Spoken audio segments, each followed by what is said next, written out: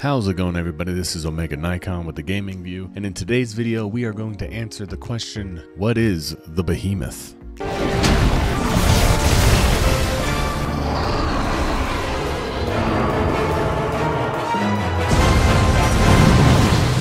If you've been enjoying Monster Hunter World, especially during this summer solstice event where we can play all the previous events that we've had, it's been fun, it's been awesome, but what do we want? We want some more monsters. And in an awesome turn of events, Capcom has announced a collaboration with Square Enix to bring us one of the staples of the Final Fantasy universe. I guess you could say he's the Rathalos of the Final Fantasy universe, and that's the Behemoth. Now the Behemoth, he's a recurring type of enemy in Final Fantasy series. He's sort of like a mini-boss. Sometimes he's a final boss, but not too much. Usually you can find him out in the world. He debuted as a boss in Final Fantasy II, although there was some artwork of him in the original Final Fantasy, and Behemoths are among the strongest enemies encountered in most of the Final Fantasy games. They use strong physical attacks and often counterattacks with an attack of their own. If the player casts any magic on them, the Behemoth will retaliate with a powerful spell like Flare or Meteor. A common variant of the Behemoth is the King Behemoth, the Rogue Behemoth, Dark Behemoth, or the Tyrant Behemoth. In Final Fantasy 15, which is the latest iteration that we've had of the Behemoth,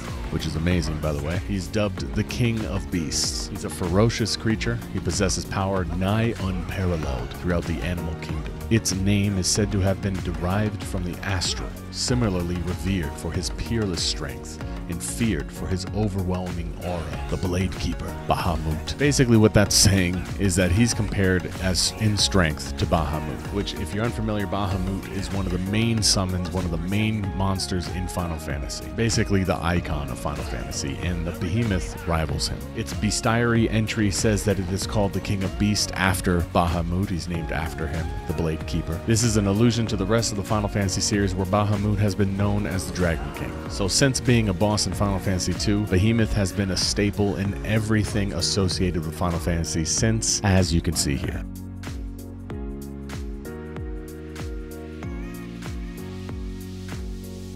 And for us Monster Hunter fans, we are happy to have him.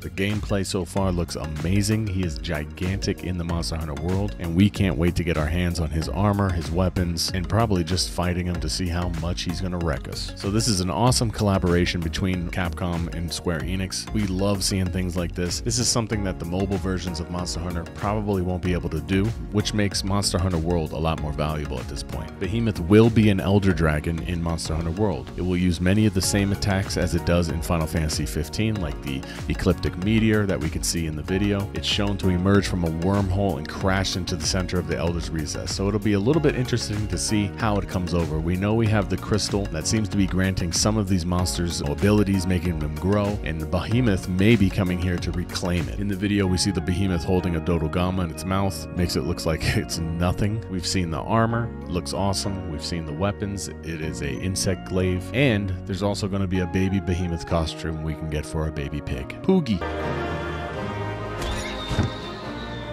All in all, this is a definitely welcome addition to the Monster Hunter World universe. Keep up the good work, Capcom. We need some more monsters. We're on the low end here of monsters for this game. I know it's probably a lot of work to get these things redone and updated with these graphics and mechanics for this game. As long as you continue to keep releasing things, hopefully we can speed up the process of releases. The only problem with Monster Hunter World is that after a couple weeks it gets a little stale, but if we keep getting new things like this, it'll keep it exciting, keep it fun to do. I have to say, from my part, fighting the Behemoth in Final Fantasy 15 Deadeye was awesome, was an awesome experience. Final Fantasy 15 overall was a pretty awesome experience, especially with the new take on how the world was, and the mechanics of it were amazing. I haven't had the chance of fighting the Tyrant Behemoth in Final Fantasy 15, but it looks amazing. My favorite rendition of the Behemoth probably was from Final Fantasy 8, because that's one of my personal favorites. But what is one of your favorites? Let me know what your experiences is in the comments from fighting the Behemoth. If you had it in early editions of Final Fantasy or in later editions of Final Fantasy. I know Final Fantasy 13, they changed the way a lot of the monsters looked a lot, but maybe you guys liked it. So let me know in the comments what your preferred battle of the Behemoth was. The Monster Hunter World Final Fantasy 14 crossover DLC will get released on August 1st, which will come with craftable armor, weapons, outfits for our Pooh Moogie. There will be Cactuar in the world. That's going to be awesome. And we're going to get some pretty decent sized monsters. So if you're in the stage of crown hunting of Monster Hunter World, which a lot of us are, it looks like we'll be able to get those crowns with these enlarged monsters. So stay tuned. We're a little bit away, about a half a month away from August 1st, but when it does finally come out, stay tuned to our channel here. We're definitely going to have some videos, maybe up on our Twitch or our Mixer, of us fighting that thing and hopefully getting our butts kicked. Other than that, guys, thank you for checking out the channel. And again, let me know